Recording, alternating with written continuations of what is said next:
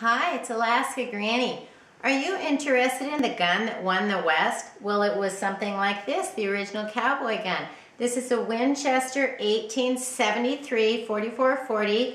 It's a rimfire, lever action, and it's got a very smooth action. The thing to know about lever actions is there's a little pin right here, and then when you're preparing to shoot it, you need to be holding it so that the pin and the lever are in contact. It also has a little lever here that is the safety that you just turn it and it holds the action. So that holds the action. So then when you want to fire it, you would turn that button. Oh, put your bullet in here. And then there you go.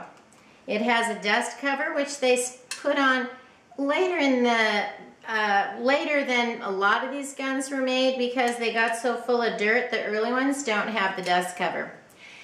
This one was actually made in 1890, and it was designed for black powder because the smokeless powder didn't come out until I think 1898. But when I get loads for this, I load a light load with smokeless powder because the black powder makes such a huge mess and it can rust your barrel and everything else. So I enjoy shooting this very much. Because it's a 44-40 and I use a lower load, it doesn't have nearly the kick that a 30-06 would have. So it's nice.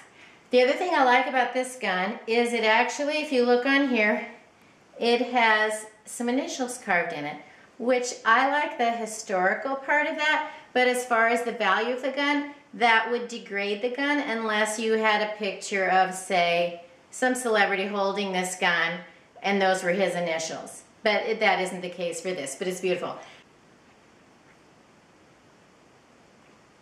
This gun has also been polished and re-blued. It's extra smooth and nice, which devalues the gun, but it's beautiful, and if I want it for a shooter and not a collector, then that's all right. The other thing about this one is, I